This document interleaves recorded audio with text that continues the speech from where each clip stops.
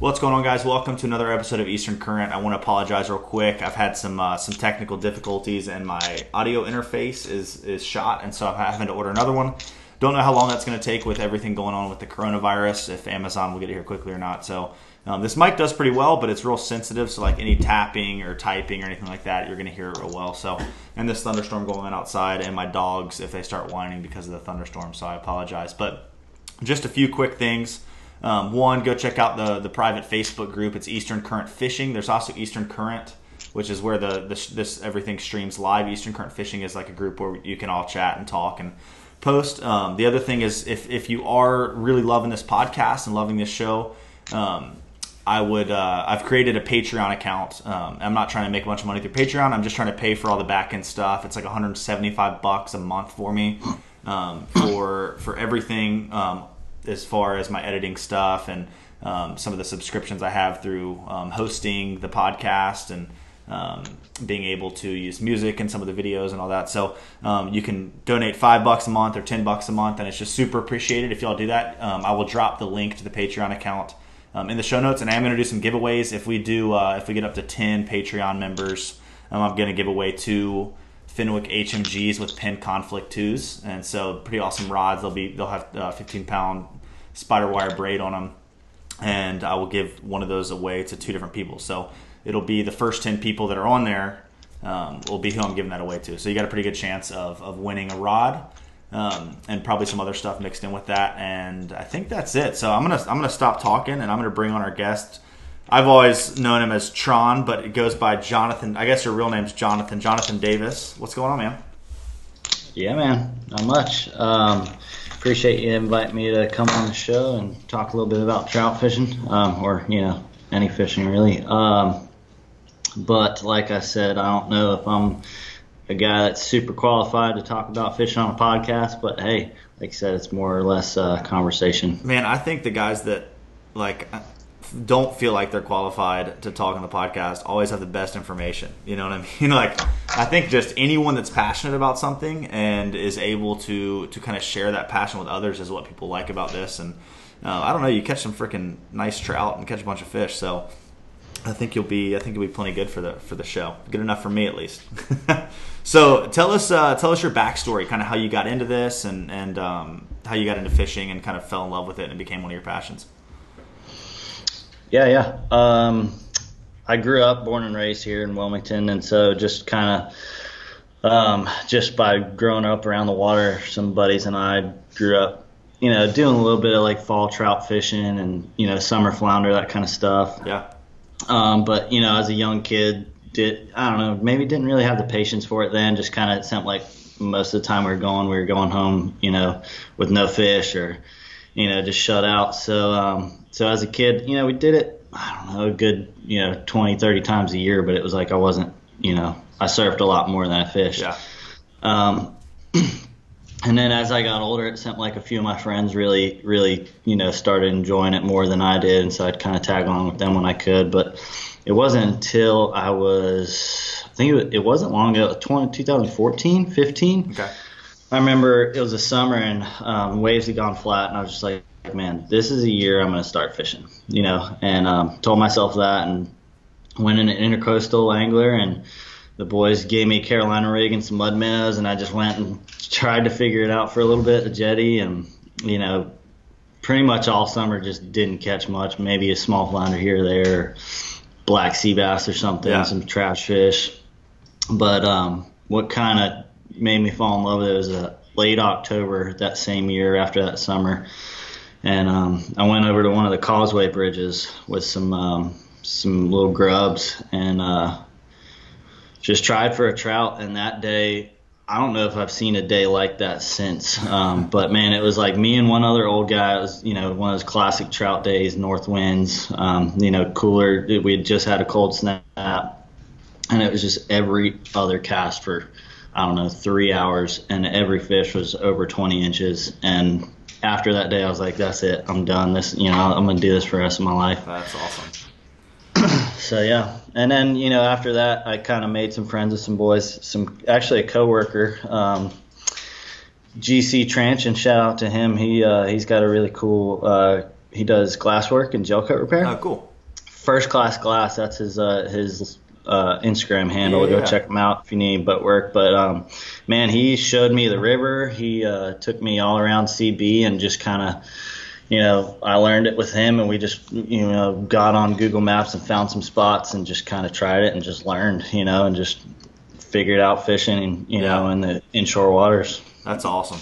Everybody needs a day like that, one of those days where you catch a bunch of fish. I always tell clients that, like when they want to bring their kids fishing, younger kids, if they're wanting to go if the dad's wanting to go like sight fish, redfish, I'm like, this is not the day to bring your kids if you want them to get into fishing. Like, you need to bring them on a day where we can go just catch a bunch of fish and have a lot of action. I mean, that's what gets anyone hooked. I don't care what your age is.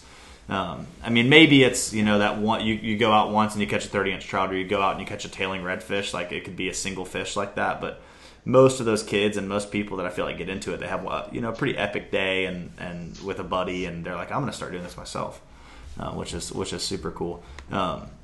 And it's that trout fishing, man. It seems like it can be so simple. Like, you think back on those early days of big numbers of trout, and it's like a white curly tail grub, and now we break it down into all this crazy stuff. And I just wish we could go back to the simplicity of it all. So let's talk a little bit about you like to do all kinds of fishing, but trout is kind of like your main focus, right?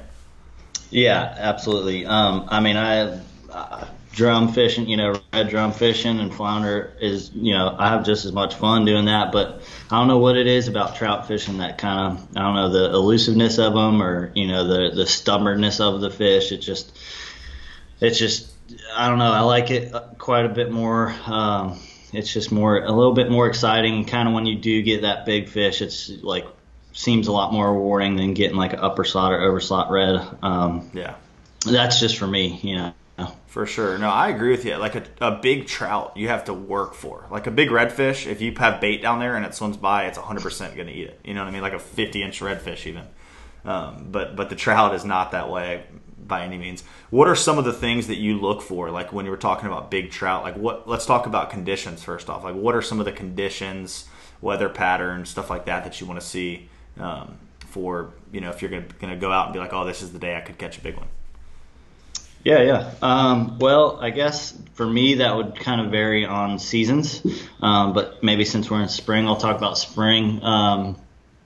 For me this time of year, I'm looking for those at least the spots I like to fish for bigger trout. I'm looking for those days that have, high sun in the afternoon, some shallower flats that have that sun on them with some good muddy bottom. Maybe a wind direction change or a moon change. I kind of prefer that new moon over the full moon, but, any changes like that. But like if it's been blowing south for the last 3 or 4 days and then we get it switched up to another north wind, I kind of like those changes. It seems like those fish start moving around a little bit. They're, even a pressure change over a few days. But this time of year, that's kind of what I'm looking for. Yeah. Fall and I guess winter's fairly similar. I kind of like, honestly, I like those warmer days in the winter, but the few really good fish I've had all came on like nasty, rainy, cold days. No one else is out, just sitting out there grinding and, happen to pop one. Yeah, that's so true. I've caught one decent trout on like it was a 25-inch trout. It was a good trout, but the only citation I've ever caught on a sunny day was that one. And I haven't caught many big fish either, but that one was surprising. I was not expecting it. It was with redfish, and so that was odd too. But I'm with you. Those changes, man, those changes are so key. And I like that you said new moon. Like I used to always think full moon, or just that's what I heard. But the more guys you talk to that have caught big fish, it seems like they're more focused around that new moon. And then, like, I bet yesterday and today some big trout slipped up. You're talking about that wind changing. We had some south wind, and now we got kind of some nasty weather rolling in and a little bit of north wind, I bet, had some chewing. But so you had a pretty big trout this year. What was that? Is that the trout behind you? Is that a painting of it? Yeah, so that's actually that's a stamp of it, like a stencil.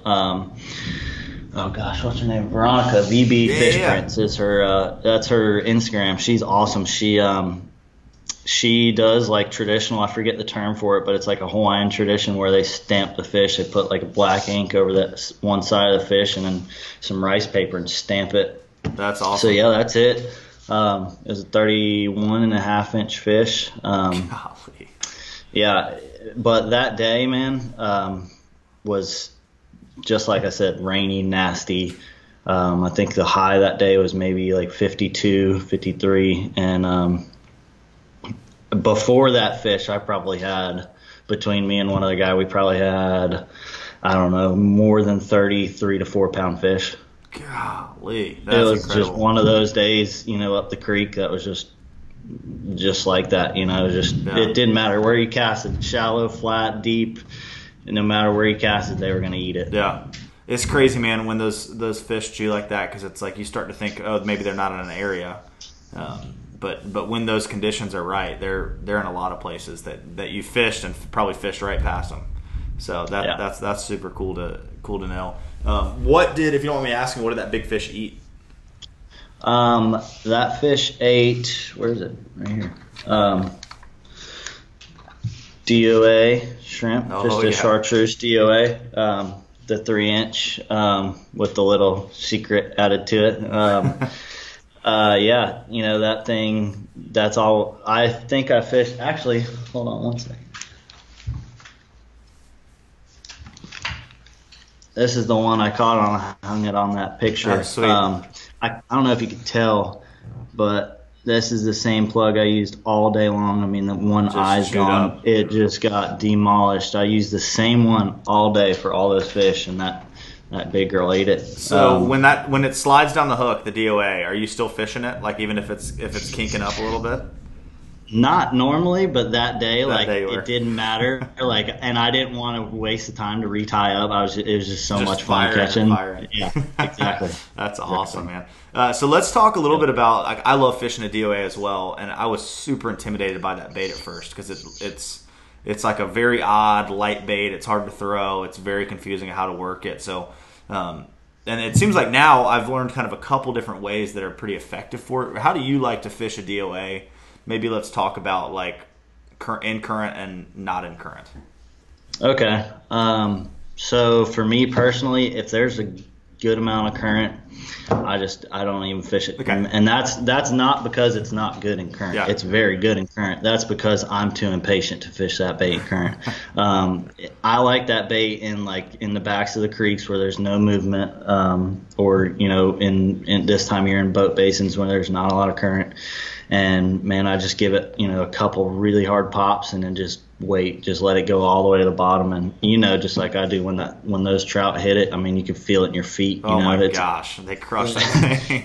And and it's always on the way back down. And when I like you, I mean, I was super intimidated by that bait at first. I just couldn't fish it right, too impatient. I had it in the top of the water column all the time. And then when I kind of figured out to be patient with it, it was just like, man, this thing is deadly. I don't know why, because it doesn't have very good action. It doesn't have any action, really. Yeah. Maybe the legs wiggle a little bit, but yeah, they freaking hammer that thing. Yeah. I'm with you, man. That bite on the DOA shrimp when they want it, man, it is so hard. And they eat it head first every time. I think that's why it rocks you so good. But that's cool. I'm with you. Like, in current is where that bait was so intimidating to me until I started catching a couple. And it's like, it's a do-nothing bait, really. Like, I like to sit off of a bank, maybe spot locked on the trolling motor. And if the current's kind of running left to right across the side of my boat, I'm throwing up current a little bit and just kind of dead sticking it, keeping that line tight, and maybe some little twitches. But it is awesome in no current. And but the crazy thing is, I think the intimidating part of that bait is how light it is to people. And you really can't feel much. And, until you have to get some bites on it to build up that confidence of like, okay, I'm doing something with this bait other than just, letting it dangle around the end of my line. Do you mostly just fish that chartreuse color, or do you venture out? Man, the measles, red one, that's kind of my go-to, but I do a lot of fishing in the rivers, and so I kind of like that chartreuse. It seems to go up a little better, but around here, around home, I like that measles just because, I don't know, it seems to do a little better in that clear water. Yeah, definitely. Honestly, I don't really fish the TOA a whole lot. Just I guess when the time's right, it's fun. It's a fun way to fish. It's a fun bite. Yeah. I don't. It doesn't seem like I get the opportunity to throw as much as I want to or should. For sure. Well, what are some of the other baits you like to throw when you're? Let's just talk trout. I'm onto this whole trout thing. What are some of the other baits you like to throw for trout in different scenarios? Cool. Yeah. I am, and my friends will tell you, like, I'm so stubborn with the topwater plug. It's a big trout bait. Any chance, oh gosh, yeah. And any chance I get, I'll throw it, and that's like all spring long, all fall long. That's what I'm obsessed with topwater fishing. So this, I don't know if you can see that. The full spook, the mullet color. That color doesn't work at all. No, not at all. That's one of my go-tos. I like that, and honestly, this year I really fell in love with that. I'm not a big mirror lure topwater plug fan, but Luke Tippett turned me on to their Pro Series, the Clear Eyes. It's like a green back. Man, that thing, I don't know. I guess it's the pitch because it looks and walks just like a skitter walk, but the pitch of that thing may be a little higher. Yeah. And man, I really like that plug. After, I think, last fall, I started kind of exclusively fishing that one. Okay. But, yeah, topwater plugs. Let me ask you a question real quick about that full spook. I noticed that, do you do anything with the hooks? It looked like you take the middle hook off on that one? Yeah, okay. And that was just a recommendation I got from Ryan Christopherson. He gave me the same recommendation. That's the one I bring up. Super trouty guy. Those dudes, him and Ben, they've taught me almost all of what I know about fishing just from going to the shop. Yeah. But I take that middle hook out, and then I swap out, as soon as I get it out of the box, pretty much all my plugs, I swap them out for those Owner black chrome. They're so sticky. Hooks. Yeah. Fish looks at it and it's hooked. Yeah, I redid all my Mirrodines this past winter. I think I was sick and just needed something to do, and redid them all, and ended up putting one through my middle finger in the car with my wife, and had to get it cut out. Oh, that's brutal. Not even by a fish. All right, so I interrupted you. You're going into another bait that you like to throw. So another bait I like to throw, a lot of soft plastics. I'm a big soft plastic fan. Hard baits, I love them too. But when the temperatures are right, I like soft plastics. And Z-Man is kind of my deal. Z-Man with the eye strike fishing jig head. Yeah. Their new Texas eyes. Whew, they're awesome. Things are awesome. Especially paired with the Z-Man, like you're saying, because that float up action that you get from it is killer. Yeah, absolutely. So that bait, a lot of shrimp profiles I like. I think it's called the Easy Shrimp, maybe. Is that the one that looks really like a shrimp, not the Manus shrimp looking one?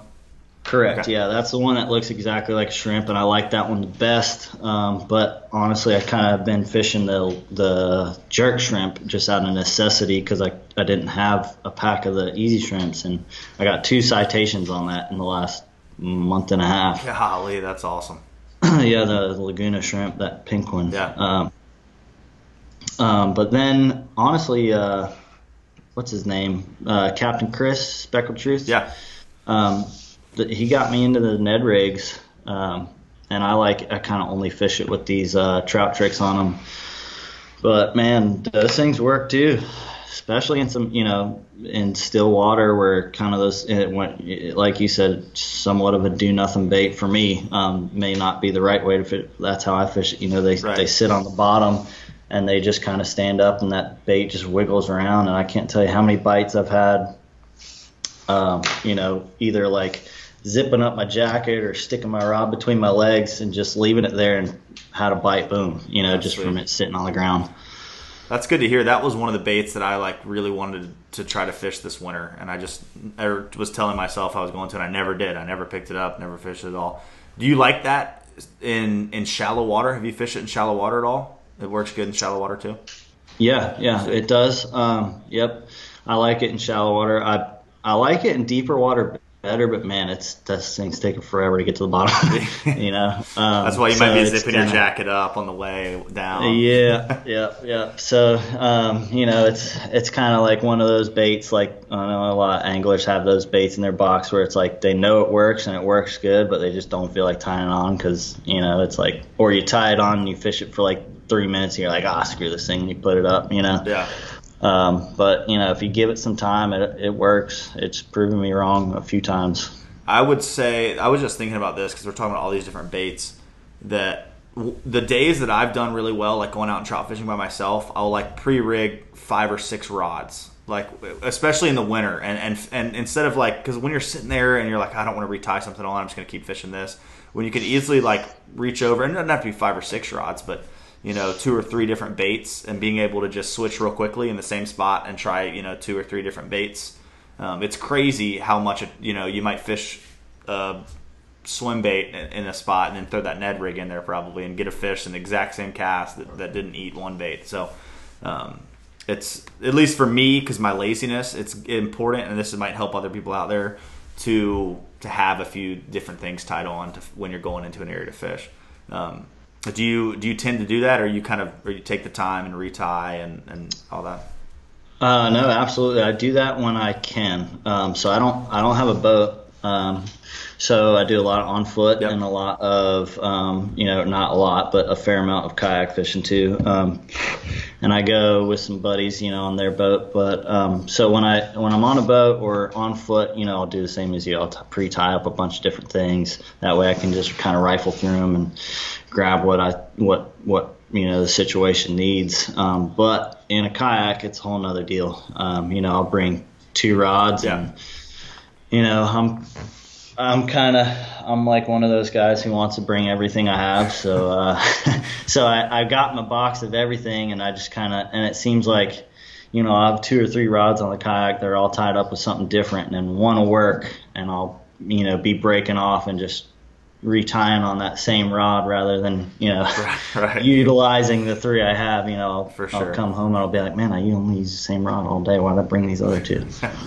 I'm with you on that. It's I think I have right now 1, 2, 3, 4, 5, 7 rods on my boat today, and we fished two different rods, and I have 7, and they get kicked all the freaking time. I can't tell how many rods I get broken in my skiff because they kind of hang out on the gunnels a little bit, and the guy will get up beside me and just kick them into the rod holder and break the tips off of them.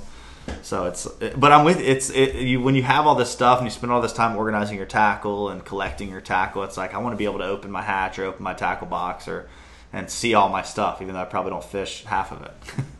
But yeah, absolutely. Are there any other baits, hard bait? What about subsurface hard baits? Do you fish?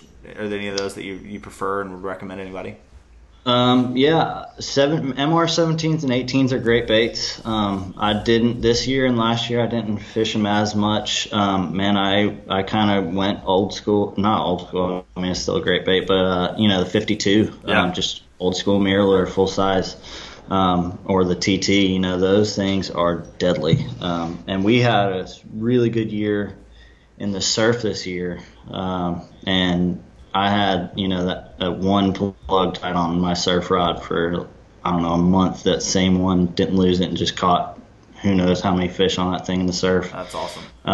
And so that's one hard subsurface bait I really, really like because it's an easy bait to fish. You just I like to just slow retrieve, no twitches. That's what the old school guys, told me. No twitches, just, slow roll that thing back in and they'll stomp it. For sure. Do you do most of your surf fishing at night, or do you do a little bit of both, daytime and nighttime? Man, I'm kind of one of those weekend warriors, so I do it when I can. Yeah. When I'm not working. I'm kind of fortunate. I get to travel for work all over. I'm a carpenter, so I work on the beaches a lot on these custom homes. Yeah. So I got pretty lucky. Like this past winter, when the bite was good in the surf, I was either on a job in Topsail or on a job in Curie Beach, and those are like my 2 places I want to be. So that's perfect. It was like lunch breaks and pre-work and after work. I was kind of taking advantage of when I could, but night surf fishing is kind of what a lot of guys tend to do, and it works well. But I caught plenty of fish when the sun was up in the surf. For sure. It's I had a day. Let me switch this camera out because my battery just died here. Here we go. Sorry guys that are listening to this. Now you get to see my face up close.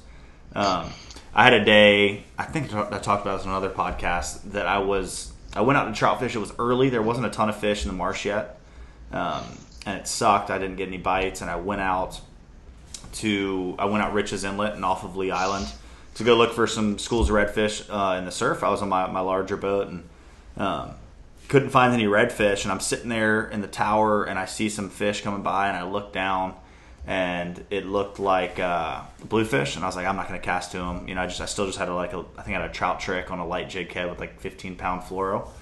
And so I let them swim by. Then I saw another group of like 20 and I looked down and I was like, just big bluefish.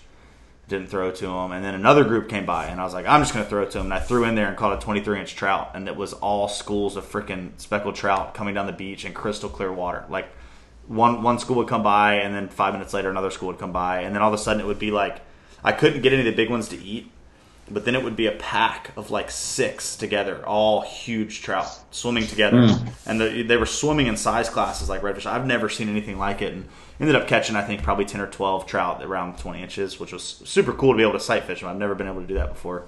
But that was like, and then 2 or 3 days later, like Rich's Inlet started fishing really well this year. And so it was cool to realize, I'm glad I casted because I was about to just like turn around and be like, it's just a bunch of bluefish out here. But to see it, you know, what you're fishing from the beach, and there's maybe 1 or 2 days you could probably ever do that a year weather-wise. But it's really cool how many fish hang out in that surf and travel through the surf, and I think a lot of fish are transitioning in and out of the surf a lot too. Like they'll come in those inlets and they'll drop back out in the surf, and they'll come in the inlets and they'll drop back out in the surf. So that's something I want to do more, and I think my time for that is done because I've got a baby on the way, June 24th, and so like going out at night and trying to trout fish at night will probably not be a ton of that going on, but. Here's a good question for you. How many citations have you caught on foot? Two. God, dude. Two. I think 2 of the, I don't know, 7. 7? Heck yeah. So, you know, in 5 years, I think I've had, and it was like, the first one only came, I think it was 3 winters ago, so 7 in 3 years. But, you know, most of them were in a boat. 2 of them were in a kayak. Those 2 were, you know, this past couple months. But yeah, only 2 on foot. Yeah, that's super cool. Not that more can't happen, you know. Yeah, definitely. Because I was right beside Ryan when he probably had 3 or 4 on foot in, you know, a month beside me. So yeah, that spot you're talking about with Ryan, I think the spot you're talking about, we were fishing it from the boat, talking about topwater. And maybe I was fishing with Ryan with topwater, or I was throwing like a soft plastic, and it was like 11 o'clock, sunny, or like pretty much not even fall. I mean, it was late summer, and he kept throwing topwater, nothing, no bites, nothing on topwater. And then I think I had 1 small trout on a soft plastic, and like I was saying, it was like 11 o'clock, and this fish just smokes his plug. And ended up being a 7.5-pound trout, like 11 o'clock during the day on the topwater plug. And I was like, all right, it's worth throwing. The big trout will eat those big topwater plugs, which is super. Just blew me away. I mean, I know it could always happen, but I don't think I've ever caught a trout on topwater in the middle of the day unless it's like overcast, rainy, kind of nasty stuff. But that's cool. Oh. But, yeah, that works, man. And yes, that's where we, you know, did our damage. And I remember, you know, he showed me that fish, told me about that day. And that's how, I don't know what it is about those fish and when it's like that, but it seems like when I kind of figured out that spot with topwater, it was like I was fishing the heck out of it with subsurface baits and jigs and stuff, and maybe get a fish every now and then. And I was just like, man, let me just. And it was like an overcast day, and I started throwing topwater plug and just getting smashed. You know, it was like every cast, I was like, man, I just fished this for 2 hours with the subsurface bait and didn't get 1 bite, and now all of a sudden, you know, every other cast I'm getting bit on top. And so then, you know, and even still, like that's pretty much what I exclusively fish when I fish that spot. Yeah. and I was up there Saturday and didn't get much, but high sun, 2-3 o'clock in the afternoon, 3.5 pounder on top, Yeah, that's hard. Yeah, I was one of those kind of, and I still do believe in, low light conditions for topwater for sure, but man, they are not, if they're hungry, they are not afraid to hit that thing if that sun is high. For sure. It's definitely something to do, like, it's definitely something to not write off. And I think that, there came a point for me, like, I'd say 3 years ago, really just 2 years ago, I really started caring about trout fishing, like wanting to catch big trout.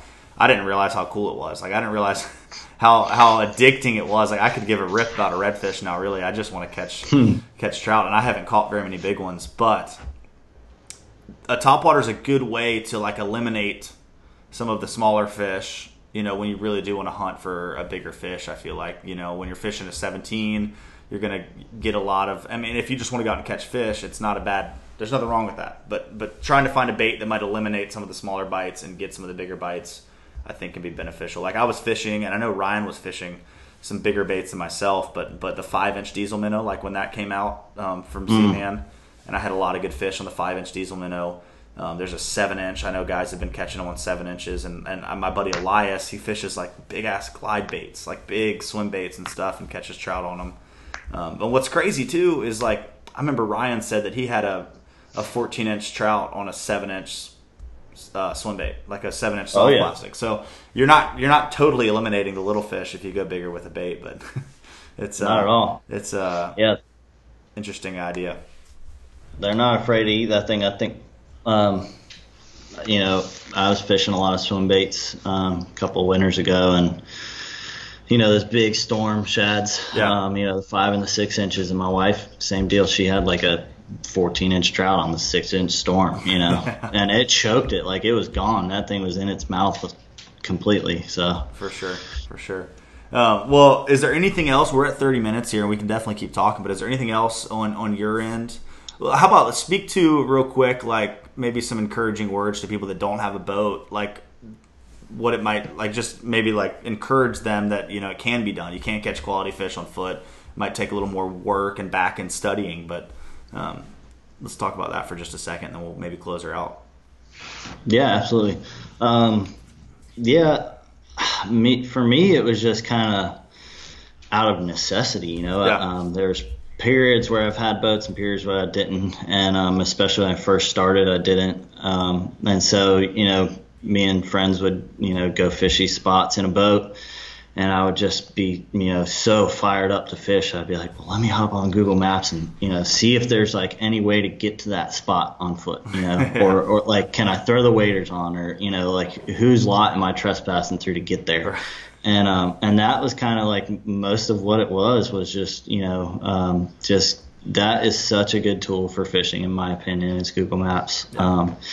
It's kind of like, it's a funny time to be a fisherman. A lot of folks are not friendly to the whole social fishing thing, and it gives away a lot of spots and a lot of secrets and stuff, and I get that. But it also could be used as a good tool. I'm not looking at scouting people's pictures, but definitely like hopping on Google Maps and just thinking like, man, this water looks good. Is this spot like accessible from the car, or can I hop out on foot and hike a mile or two to get to it, or whatever, Yeah. And so it definitely can be done. There's plenty of water that can be hit on foot. Even here, at home, like there's spots, that you can hit on foot that you can catch good fish at. Definitely. And it shouldn't be not like friends of mine, like last spring, just kept messaging me like, how are you catching these big fish on foot? And I'm like, man, it's the same spots that we're going to in a boat. Like, it's no different, Right. So it can be done, and it's fun and it's rewarding, and honestly, I prefer it. If it's a good spot, I kind of rather be standing on the bank, able to kind of like, stand where I want, or like if I'm fighting a fish, I could walk, to net it or something. You're not kind of confined to that small spot in a boat, especially with 3 guys in a skiff or something. So, it's fun, and it's rewarding. It's frustrating at times when it's parts of the season where like there's not a lot of spots that are worth it on foot, and you kind of see all your buddies catching good fish in a boat and start hopping on Craigslist, pipe dreaming about a new boat. I think too, one of the cool things about fishing on foot is like the same deal as when I look at somebody on a kayak or a paddleboard. Is like you're forced to slow down a little bit and really pick your area apart and not rush through something. I would say in the wintertime, if you're in an area where there's trout on a boat or on foot, there's probably a really good trout in there somewhere. They kind of group up in these certain zones, and slowing down, being really sneaky, really quiet, fishing really well, trying different baits. It's easier to do on foot than on a boat, and I think that's why you see a lot of big fish caught on foot. I think that's why the guys in Texas all like to get out of their boat and wade. You're a little more immersed in that element and less intrusive, I would say, when you're on foot, but maybe not. Yeah. And like you said, you're forced to really pick apart that area and really make a lot of casts. And that's what, my most recent citations were making a lot of casts. Not a lot of fish, but a lot of casts. And, eventually that one big one just decided to eat. And it was only because I was in a kayak and there was no other spots near there to kayak to. So I was like, well, I'll just stay here forever until I find something. And it paid off. It doesn't always, definitely strike out doing that, but it's cool when you're really forced and you don't have any other option, because at least for me, I don't have that like thing in the back of my head saying like, oh well, you could go over here, you could hop on plane and go be at this spot in 5 minutes. That's not even a thought. So Right. It's like, well, let me just really start looking at different parts of the water or current seams or whatever, or start thinking about like what that bottom's like, and so that's kind of a benefit to either kayak fishing or being on foot. Yeah, definitely. And I would say I'd encourage everyone out there to not worry too much about trespassing if you're going to fish on foot. Just go for it and just apologize later, because at the end of the day, you're just fishing. It's not that big of a deal. I mean, maybe to somebody it is, but I'd say go for it. I've definitely sent some of my clients sometimes. That's like in the summer, like the text that you get from every client almost is like, is there any good spots to fish on foot, on the day we're not fishing? And I've sent them just some spots where people have gotten kicked out and like, oh, go fish this here or walk out here, stand in this person's yard and just fish until they kick you out. Or, it's not like you're going to jail, so go for it and go get a big fish and get kicked out. Who cares? But well, dude, thank you so much. Yeah. Is there anything else you want to share? If anybody wants to get up with you, it's Tron_Davis on Instagram, TRON, right? Yep. Cool. Yep. You got it. And hit him up, ask him for his GPS coordinates, and I think you charge what, $50 a spot?